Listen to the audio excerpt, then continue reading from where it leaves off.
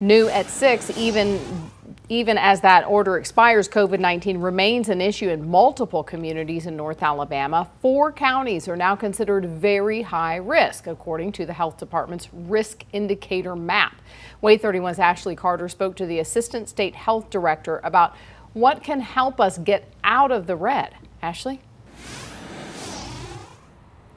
The main thing that will help is people continuing to take safety precautions if they are or around people who are not vaccinated. This will help lower the risk of transmissions. There are 4 elements on the state health dashboard that can qualify a county for high risk. Assistant State Health Officer Dr. Karen Landers told me what we are most likely seeing here in North Alabama is a % positivity rate going up or remaining unchanged for several weeks. Dr. Landers says we aren't seeing a dramatic increase in cases right now, but it is possible we could see somewhat of a spike because of the 4th of July holiday. She says even if we don't see one now, we could in coming months.